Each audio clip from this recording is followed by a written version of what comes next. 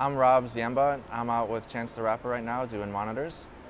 I've been with him for a little over a year now. We've had the SSL for most of the time. We had it out in the fall. I had a L500.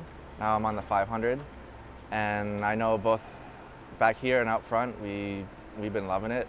And it's my first choice at this point. Not just this gig, but any other gig I'll do, it's my first choice, honestly.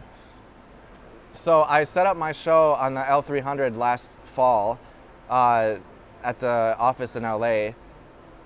Fernando over there, so helpful for me, taught me the desk for one-on-one couple days. Those guys have been awesome over there. And I set the show up back then. I came back for one day I had off. I was on another gig before this tour.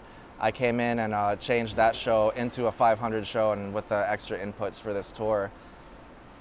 I have downstage wedges. It's split up in two mixes right now. Side fills, keyboard sub, drum thumper, and there's 8 people on stage. They're all on ears. I have mixes going to video. I have mixes going to text. And with some of the guests, it can really be a lot of mixes, but it's never gotten cluttered the way you can lay it out. You would have thought I'd get buried in inputs and outputs, but it's never happened on this desk. There's a few features, like the swap thing is cool for me. I have all the vocals on this side. I keep all the music stuff, all the tracks and like keyboards and the horn. Kind of keep that here. I have all my outputs here. So I just, select an out, all the music's here, vocals are here, but I have this swap button. So if we're at a festival, I can hit the swap button, and now I have like 10 wireless mics here, just all in order, ready to go. So, if they say, oh, there's gonna be 4 guests coming out, I can just hit the swap button, flips it over, it's all here.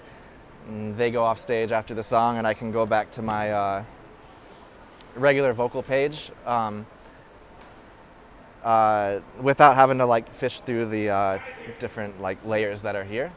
It's awesome. I think for me the favorite feature about this desk is that the way they set it up is really kind of how you need to work nowadays. You can drag things around with your finger, EQ things with your finger. There's no limitations on what you can do.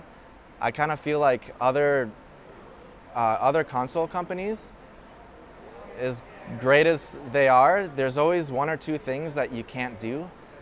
And it reminds me of how the iPhone looks the same for the past 10 years, and they keep releasing new versions and it's the same. I feel like console companies are kind of the same way, where it's like, oh, you have a new desk, a new operating system, but it still kind of looks like it came out 10 years ago. And this feels fresh to me, like they thought about everything that you need to do. In our world, people expect different things than they expected 10 years ago. And this is ready to deal with any of it. It's a fresh layout and fresh surface. You can do whatever you want with it. There's no limitations. It can do everything you want. I don't think there's any other consoles that can actually do everything you want. There's always 1 or 2 things. People love their other desk, but there's always 1 or 2 other things that you wish it could do, without having to take, yeah, I can set that up for you, but it'll just give me a couple, 5 or 10 minutes. You can just do it and not have to stop the musicians from doing what they need to do. Everyone needs to work all the same, Everyone needs to do what they got to do at the same time. So it lets me allow them to do what they got to do while I can work at the same time. It's great. I got snapshots going on now. So I scope the tracks and some of the keyboards. Not a lot going on, but just track volumes and EQ changes for different songs. There's some songs that are really track heavy, and if the band's playing over it, different EQ changes, pull some low mids out and things like that. The cue buttons here, the query, when we have the guest, it happened last week at Governor's Ball. We had Ty Dolla $ign come out as a guest, and you know, he wanted to hear his mix before he went on stage, but the band was playing. So, you know, I hit the cue button on his vocal and take it out of everyone's ear mixes so that he can check his, and as soon as he's ready to go out, just get him back to all the mixes, and he's good to go, you know, and really fast and easy. I like the tube option on the compression. A few weeks ago, we had a bass guitar. I popped the tube button on the compression, and it was just like, oh, like night and day. So I'll have that on the keyboards and the Moog Voyager as well, and it's awesome. It adds like a color, like spatial, subtly, but it's really cool. So I definitely do use that. I might have it on a few vocals as well. I have to look. Yeah, and this desk on top of everything else, it sounds great. It's got all the best qualities of other desks. Picking and choosing what you like about other desks, it's all there.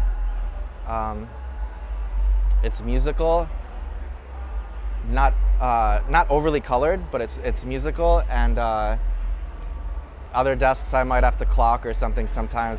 There's no need for that in this. It sounds great. It's clear. First time I heard it, rehearsals last year, it's immediate when you put the ears on. It's just so nice, you know? It just sounds nice.